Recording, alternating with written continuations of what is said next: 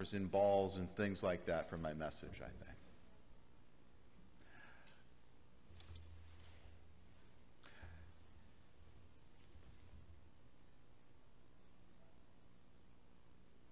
Let me ask you something.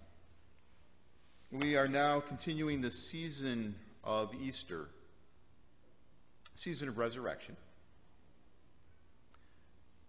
I don't have a bag to be able to have mystery items in to ask you if you think there's something in there or not. You don't have to even answer aloud if you don't want to. There's a lot of things that we could be doubting, and perhaps we even doubt as we look around the world right now. But I wonder, do we truly believe that love conquers hate? Do we truly believe that light can overcome the darkness? Do we truly believe that people, including ourselves, can change and become new creations in Christ?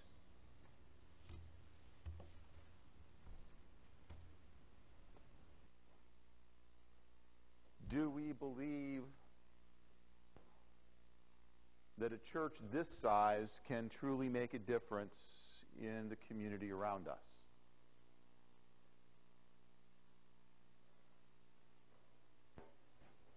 Do we believe that whole line about no matter who you are or where you are on life's journey, you're welcome here?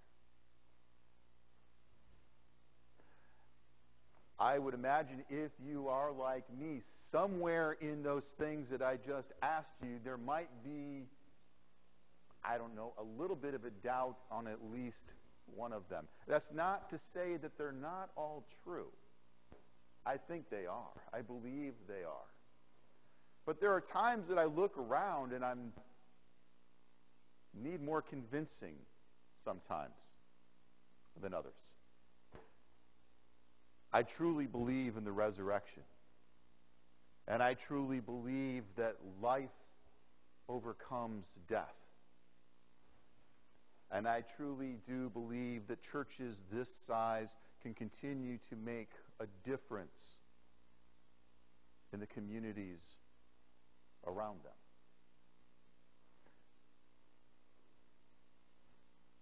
Just show up this afternoon and watch the folks that are hungry not only for food, but companionship and relationship. And you will see the power of the resurrection and new opportunities and new beginnings taking place. Do you believe that someone with a troubled past, who perhaps didn't make always the greatest of decisions, can change?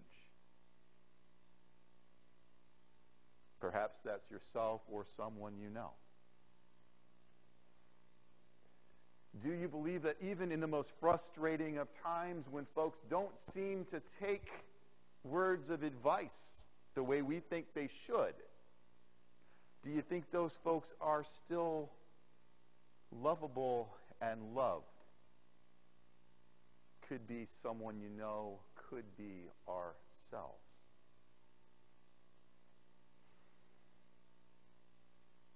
There certainly is, within those few verses that were shared and that Terry shared with the children, the part about doubting.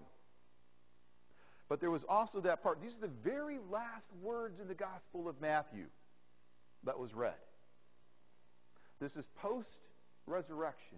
The disciples, I am sure, were probably either cowering in place or just absolutely stunned and confused about what to do next.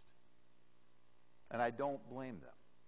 when you think life is supposed to be going a certain way, and all of a sudden things are turned upside down, you certainly begin to doubt a lot of things.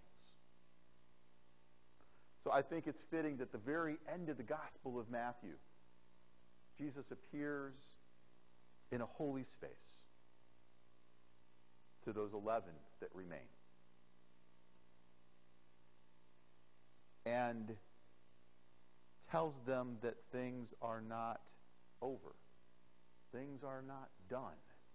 They are not finished with that which they had all started.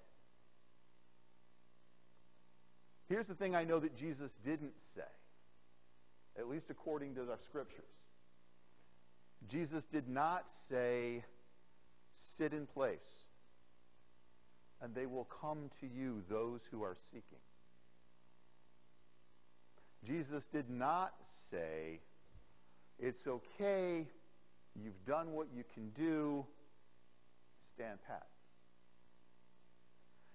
What I hear in the gospel to those 11 that were probably doubting and fearful and unsure of what in the world was going to happen next, in our gospel, in those verses, what we hear is Jesus saying, in the midst of everything else that's going on, you have heard what I have taught. You have seen how I have lived and how I have loved. You have followed me all the way to this point. I now say you need to continue to go and do. Don't sit and wait. Now, there's different interpretations on what it means to go out and baptize folks in the name of the Father and the Son and the Holy Spirit.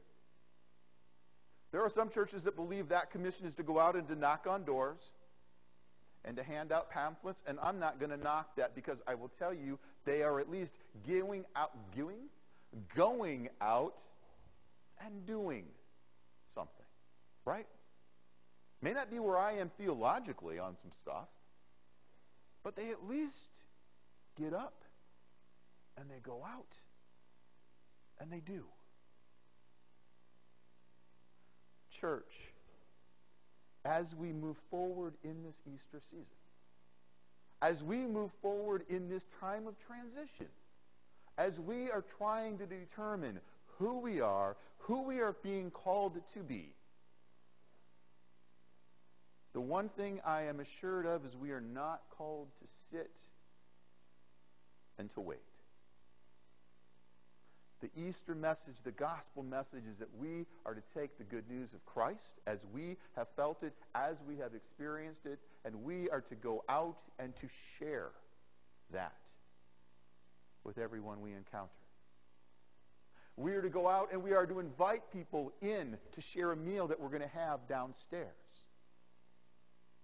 We are invited to go out and to seek those who are hurting and provide comfort. We are called to be a people of faith, a family of love for those who are hurting. Could be us. Could be someone we know. Could be someone who comes we've never met before. Here's the other thing I know for sure. This church, even as we struggle at times, even as we get on each other's nerves no, that's a different church, not this church. Even as we may get frustrated with one another on certain things. Here is something I can tell you in the 6 months that I have been here. And I say this in love. You took in someone who was born into this church, who left, explored life, may have explored life differently than some of you may have chosen to explore life, returned back, perhaps made decisions you would not have made, and you loved, and you helped, and you supported, and you made a difference That much I can assure you I know is true because I have watched it for the last 6 months. Even at times when it's frustrating. Even in times when it's challenging. And in those moments, I hear the gospel message say, go and do. Go and love. You have done that with one of your own. I have also watched you over the 6 months welcome folks in for the very first time and love on them as well. My invitation, my Easter invitation to each and every one of us is simply this. We don't stop. We continue to go and make disciples. If you feel the urge to go out and pass out pamphlets and tracts, see me. We'll talk about it. Maybe that's your calling. And if that's the case, I got some suggestions on what things you might want to pass out door to door and what things you may not. But perhaps, rather than passing out pamphlets and tracts about talking about how Jesus is risen, perhaps you have ideas of your own on how we go out and we show and live into the power of the resurrection and new life and new beginnings, full of grace and goodness and love. Christ is risen. Christ is risen indeed, and Christ continues to be risen every time we go and we do, and we make disciples in Christ's name. May we continue to do that